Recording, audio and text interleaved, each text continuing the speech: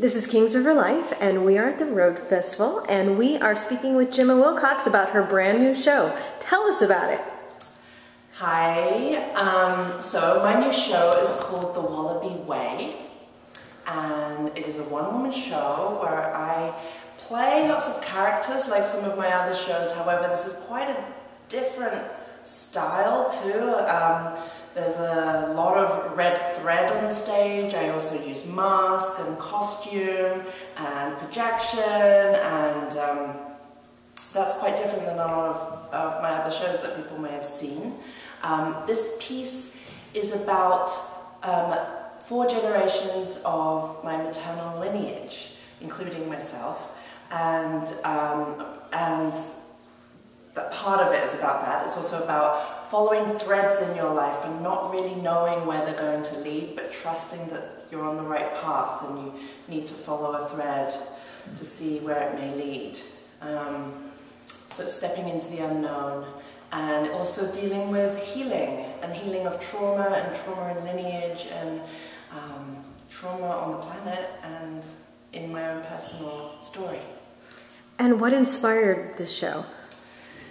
Well, I went to Tasmania, that's where this show is set, on a little island off the coast of Tasmania called Flinders Island, where I went last year, and I went for a personal creative retreat because I knew I needed to write a new show, and I wanted to approach it in a very different way and really listen to what wanted to come through. So I was following my own kind of threads and not wanting to limit myself or kind of add too much mental imposing of what I thought it should be about.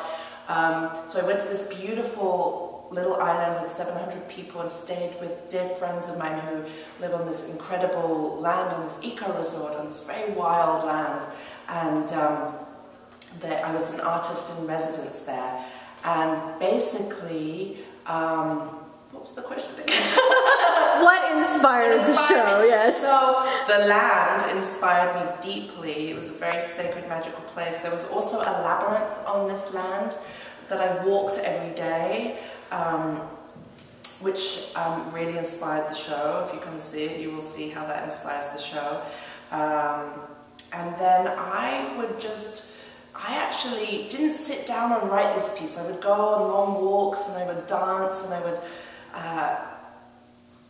paint and see what came to me, and dream. I dreamt every single night, 4 or 5 dreams every single night for 4.5 weeks without a day off. Wow. And so I would start off in the morning writing dreams, and that kind of dream-like quality inspired my show.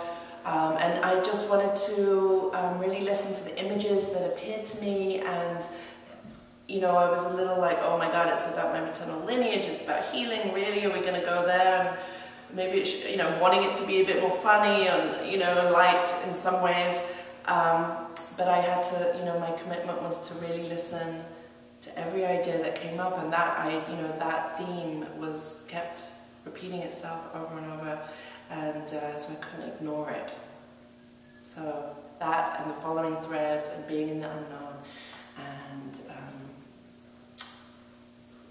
yeah, lots of things that I mentioned already. And when and where can people still see it?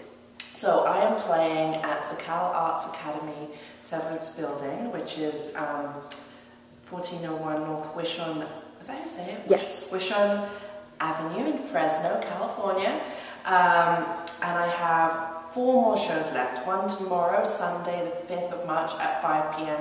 And then next weekend, Thursday, Friday, and Saturday, 9:30, 6:30, and 3:30. You can find out on, it's at the Road Festival, as you know, and roadfest.com or roadfestival.com has all the information on it. So please come out and see it. It's got humor. It's also very moving, very personal, very raw, and I'm pretty sure you will enjoy it.